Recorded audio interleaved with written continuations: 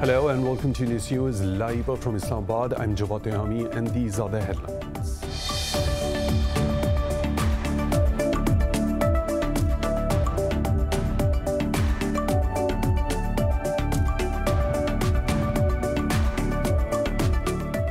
In Afghanistan, gunmen have killed 10 workers of an international landmine clearing charity and injured 16 others in northern Baghlan province. The Interior Ministry has accused the Taliban of carrying out the attacks, but the group has denied any involvement.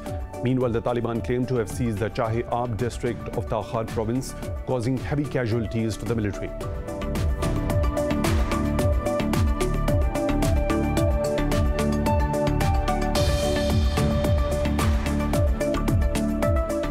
The UN expert has warned of mass deaths from starvation and disease in Myanmar after attacks by the military forced thousands to flee their homes in Kaya state. In a statement, Tom Andrews called for urgent international action to save the lives of men, women and children. The country plunged into crisis after the military seized power in February.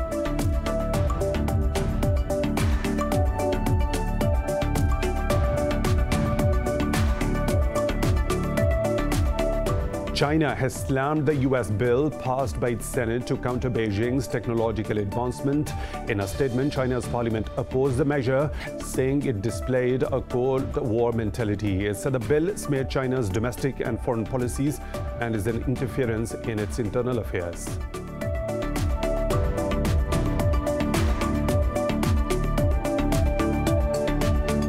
Pakistan has reached a landmark figure of administering 10 million COVID-19 vaccine doses. The country has registered 77 new deaths and just over 1,100 infections in the past 24 hours. Meanwhile, in India, the COVID-19 has claimed over 2,200 more lives, while infecting more than 92,000 overnight. Globally, more than 3.7 million people have died from the virus and over 173 million have been infected so far.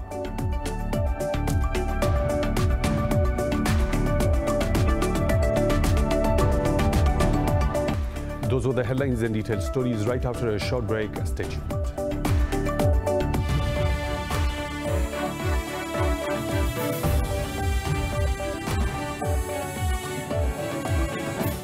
Welcome back, and now for the news in detail. In Afghanistan's northern Baghlan province, gunmen have killed 10 workers of an international landmine clearing charity and injured 16 others. The Interior Ministry has accused the Taliban of carrying out the attack in the Baghlan-e-Markazi district of the province. However, the group has condemned the attack, denying any involvement. Earlier, the Taliban claimed to have shot down a military helicopter in Medan Vardak province, killing all on board. The Defense Ministry cited technical issues as the reason behind the helicopter crash, saying 3 crew members have been killed and 1 other wounded. The Taliban also claimed to have conquered the Chahe-Ab district of Takhar province, causing heavy casualties to the military. The Taliban spokesman added they've attacked Afghan forces in Khost province, leaving 25 security personnel dead. The government did not comment on the Taliban's claim. The UN expert has warned of mass deaths from starvation and disease in Myanmar after attacks by the military forced thousands to flee their homes in Kaya state. In a statement, Tom Andrews called for urgent international action to save the lives of men, women and children against the military's indiscriminate attacks. The plea came hours after the UN office in Myanmar said the violence in Kaya had displaced an estimated 100,000 people. Myanmar's army has struggled to impose order since seizing power and detaining elected leader Aung San Suu Kyi and other party figures. Rights groups say security forces have killed 857 people so far. China has slammed the U.S. bill passed by its Senate to counter Beijing's technological advancement. In a statement, China's parliament opposed the measure, saying it displayed a Cold War mentality. It said the bill smeared China's domestic and foreign policies and is an interference in its internal affairs. Earlier, the 100-member U.S. Senate voted 68-32 to pass the legislation. It prohibits the download of social media app TikTok and blocks the purchase of China-manufactured drones. The bill must now pass House of Representatives before being signed into law by President Joe Biden. Syrian army's air defense system has intercepted an Israeli missile strike over the capital Damascus. State media says the Israeli army launched the attack from over the Lebanese territory. It said the strike caused only material damage.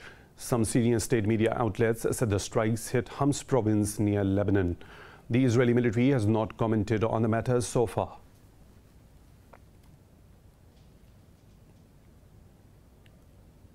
Israeli forces have arrested 12 Palestinians and shot 3 others across the occupied West Bank.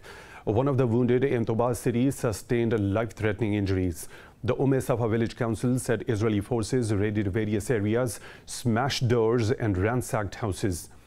Earlier, Israeli soldiers bulldozed large areas of Palestinians' agricultural lands in the Nablus city to expand an illegal colony. Protests erupted after several army jeeps invaded the area and ransacked homes. Israeli troops fired a barrage of live rounds, rubber-coated bullets and gas bombs at the protesters in the city.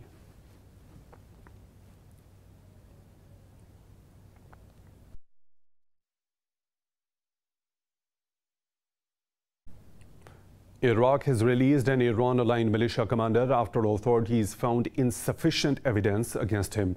Security forces arrested Qasim Musleh on terrorism-related charges last month from the southern city of Karbala. Officials said at the time the arrest was linked to attacks on U.S. forces stationed in Iraq. His release without prosecution comes as a blow to Iraq's efforts to crack down on armed groups. Musleh commands the Popular Mobilization Forces in Ambar province and leads his own faction within the organization. U.S. President Joe Biden has extended sanctions against Belarus by another year. The curbs target 10 Belarusian officials and bar Americans from engaging in any transactions with them. The White House says Belarus's actions pose an extraordinary threat to U.S. national security and foreign policy. Biden slammed Minsk for committing human rights abuses and engaging in public corruption. He said such actions undermine democratic processes and institutions. Meanwhile, President Alexander Lukashenko has signed a law to prison those who insult or protest against the state officials. In India, the COVID-19 has claimed over 2,200 more lives while infecting more than 92,000 in the past 24 hours. Globally, more than 3.7 million people have died from the virus and over 173 million have been infected so far. More in this report. As the developing nations struggle to fund COVID-19 inoculations, the World Bank has ruled out support for waiving intellectual property rights for COVID-19 vaccines to help reduce the cost of fighting the pandemic. This comes as World Trade Organization member nations are taking up a proposal to ease patent protections for vaccines. In the US, authorities are scrambling to extend the shelf life of Johnson & Johnson's vaccine as millions of unused surplus doses approach expiration. The country has also eased travel recommendations for more than 110 countries and territories, including Japan, just ahead of the Olympics. In Mexico, students in capital Mexico City returned to school as COVID-19 cases and deaths dip to lowest levels in over a year. It is a challenge. We have to re-educate our children who used to hug each other and share everything, even food. Today, they cannot share their pencils, their notebook. They cannot give their classmates even a taste of their sandwiches. We all have to learn that this is a new normality. Things have changed. Uruguay has released data on the impact of Sinovac vaccine that showed it was more than 90% effective. Over in the UK, the number of COVID-19 cases in the past week has increased by 60% as compared to the previous week. German Chancellor Angela Merkel has called on the world to learn from the corona crisis to work in a more sustainable manner. Das verlangt, dass wir schon jetzt This requires us thinking about life after corona, moving out of corona crisis sustainably, as they call it. This means that we must not content ourselves with somehow returning to pre-corona situation. We must do everything by using economic and social recovery to live and work more innovatively, more digitally, more resiliently, more environment-friendly, and in short, more sustainably. Meanwhile, South Africa has put its health minister on special leave over alleged links to a corruption scandal involving coronavirus funding. In African countries, thousands of vaccine doses have been destroyed as they exceeded expiry dates amid lack of medical infrastructure. Pakistan has reached the landmark figure of administering 10 million COVID-19 vaccine doses. A ceremony was held in Islamabad to mark the deliverance of the 10 millionth dose. Speaking at the ceremony, Planning Minister Asad Umar said the government aims to vaccinate 70 million people by the end of this year. Umar urged people to get inoculated, saying a high number of vaccinated people offer better overall protection against the virus. Pakistan's coronavirus positivity rate has dropped to 2.54%, the lowest this year. The Health Ministry reported just over 1,100 cases and 77 deaths over the past 24 hours. The country's death toll now stands at 21,453, with 936,000 confirmed cases. China has once again lauded Pakistan's efforts for bringing peace and stability to the region, including Afghanistan. The acknowledgement came during a meeting of Chinese Ambassador Nong Rong with Pakistan's Army Chief General Qamar Javed Bajwa in Rawalpindi. According to military's media wing, the two sides discussed progress on the China-Pakistan economic corridor and latest developments in the Afghan peace process. It said the Army Chief thanked the envoy for the provision of coronavirus vaccines to Pakistan. The death toll from the train accident in the Sindh province has risen to 66. Over 100 injured people are under treatment at different hospitals, and many of them are critical. Officials fear that the death toll may rise. The accident occurred when a passenger train smashed into derailed carriages of another train near Ghotki city on Monday. Initial reports cited the broken welding joint of the track as the cause of the collision. In Indian-occupied Kashmir, a 70-year-old Rohingya woman has died after being in police custody since March. The woman has been identified as Noor Aisha, who was detained in Jammu's Hiranagar jail. She was among 200 Rohingya refugees who were detained in March from their camps in Jammu. Authorities say they would be deported to Myanmar. The action has drawn a widespread condemnation from activists and human rights groups. The Royal Saudi Land Forces have launched a joint exercise with the U.S. forces in Saudi Arabia's northwestern region. In a statement, the Saudi Defense Ministry said the Falcon Clause 4 aimed to strengthen mutual military relations. They said the exercises will unify military concepts through joint action between the forces of both states. The exercises also aim to exchange military information and experiences, improve compatibility between military equipment and doctrines. The US says Iran's non-cooperation with a UN nuclear watchdog will jeopardize the 2015 nuclear deal revival talks in Vienna.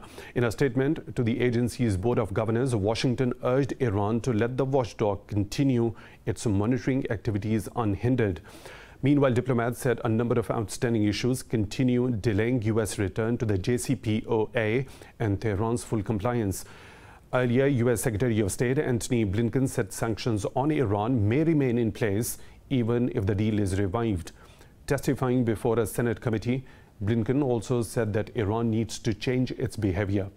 Moreover, the potential change of Iranian leadership after June 18 presidential election are also expected to present challenges to the talks.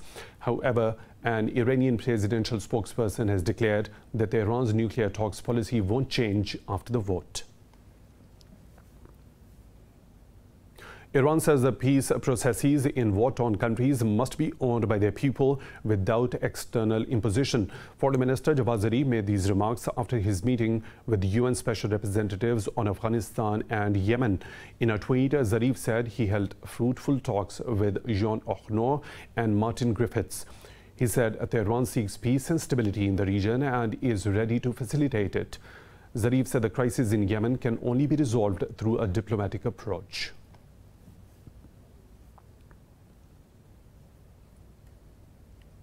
More stories to follow right after a short break. Stay tuned.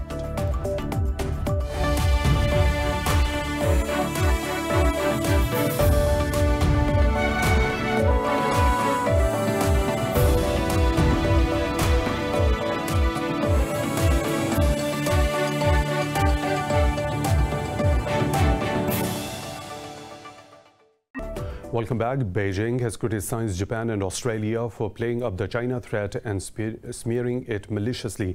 In a press briefing, a foreign ministry spokesperson urged all the sides to stop interfering in China's internal affairs. Wang Wenbin also called on Tokyo and Canberra to stop sabotaging regional peace and stability. This comes after Australia and Japan demanded the access of international observers to Xinjiang. Meanwhile, Canberra has called for a binding dispute settlement system at the World Trade Organization. Prime Minister Scott Morrison said this is important to address economic coercion. Australia is looking to win the support of the G7 nations in its dispute with China.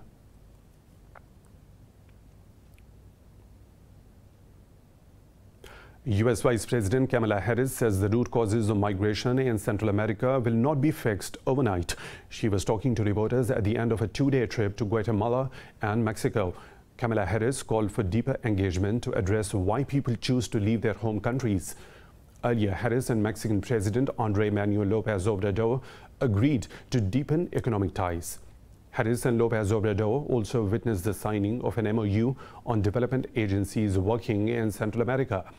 The accord is aimed at reducing the number of migrants from Central American countries to the U.S. through Mexico. The meeting follows Harris's Monday visit to Guatemala, where she met President Alejandro Giammattei.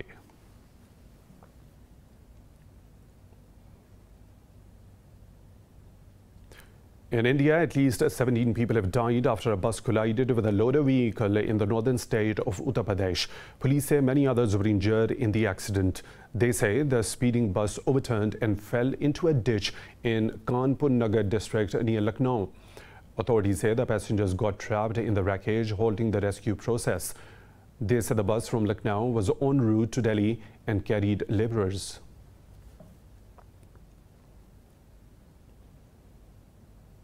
Thousands of Canadians have held vigils to remember a Muslim family killed in London, Ontario. 4 people were run over by a truck in a premeditated hate crime. The victims included 3 women and a man, while the child remains hospitalized with serious injuries. Prime Minister Justin Trudeau joined the mourners as a grieving community stood united amid the crisis. Addressing the mourners in London, Trudeau vowed to take action to dismantle far-right groups. There are no words that can undo the pain and, yes, the anger of this community. There are no words that can fix the future of that little boy who has had his future taken away. But know this: you are not alone. All Canadians mourn with you and stand with you tonight and always. The Hong Kong team behind celebrity humanoid robot Sophia is launching a new prototype, Grace. It is designed to interact with the elderly and those isolated by the COVID-19 pandemic. More in this report. Hi, Grace. Thank you, Sophia. Dressed in a blue nurse's uniform, Grace has Asian features, collar-length brown hair, and a thermal camera to take your temperature and measure your responsiveness. She uses artificial intelligence to diagnose a patient and can speak English, Mandarin, and Cantonese. Let's see what your smile looks like. Okay, yeah. Look, or sad. Oh, yes. I can do all kinds of things for elderly people. I can visit with people and brighten their day with social stimulation, entertain and help guide exercise, but also can do talk therapy, take bio readings and help healthcare providers assess their health and deliver treatments. Grace's resemblance to a healthcare professional and capacity for social interaction is aimed at relieving the burden of frontline hospital staff overwhelmed during the pandemic. Such socially isolated individuals during COVID, with a lot of negative thoughts and the mental states, if they can get help through deployment of these social robots in their intimate settings, I think certainly it has a positive impact in the society. So yes, I think we have been fundamentally and forever changed as a world due to COVID. Awakening Health has announced mass production of a beta version of Grace by August. Officials say the cost of making the robot, now akin to luxury car pricing, will decrease once the company is manufacturing tens or hundreds of thousands of units.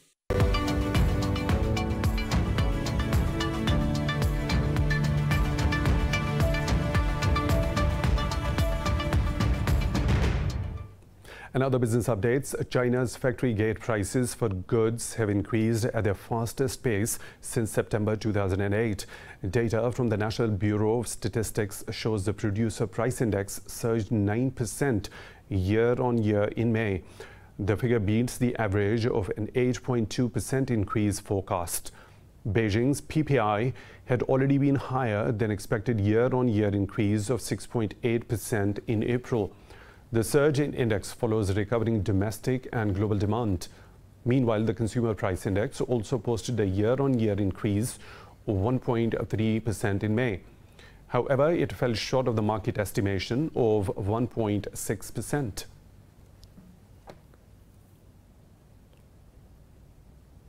The leaders of the European Union and the US are set to commit to lifting steel tariffs before December 1 this year. The draft statement prepared for a June 15 summit in Brussels aims to avoid any further transatlantic trade disputes. The draft also commits to ending a long-running spat over subsidies to aircraft makers before July 11. The US imposed a record $7.5 billion in tariffs on European goods in October 2019. EU retaliated by slapping $4 billion in tariffs on US goods in November last year. A Paris court has indicted French car maker Renault for deception of a diesel emissions probe launched in 2017. The investigation followed a report pointing out high level of emissions in violation with the Euro standards. The court directed Renault to pay a deposit of 20 million euros, including 18 million for damages and fines. It also asked the group to provide a bank guarantee of 60 million euros in cash as compensation. The auto giant refuted the indictment, saying its vehicles comply with approved laws and regulations. Several car makers in Europe have come under scrutiny since the Volkswagen Dieselgate scandal. Gulf stock markets have risen as the increase in oil prices with merger and acquisition deals provided an additional boost to the markets in the UAE and Bahrain. Oil prices rose for a second session on signs of strong fuel demand in Western economies, but the prospect of Iranian supplies returning faded as the US Secretary of State said sanctions against Iran were unlikely to be lifted. Saudi Arabia's benchmark index gained close to 0.5%. Stocks in Bahrain also increased over 0.5%. Abu Dhabi National Hotels Company jumped nearly 15%. In Dubai, the index gained marginally, while Qatar's index edged up fractionally.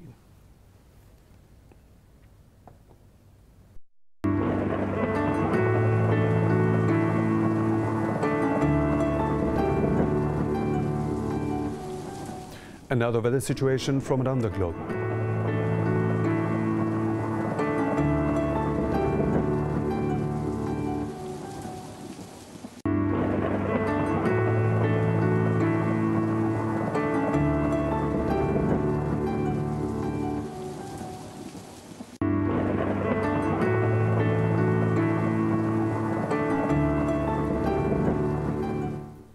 And that is all for now. For the latest updates, you can follow us on social media at Indus News.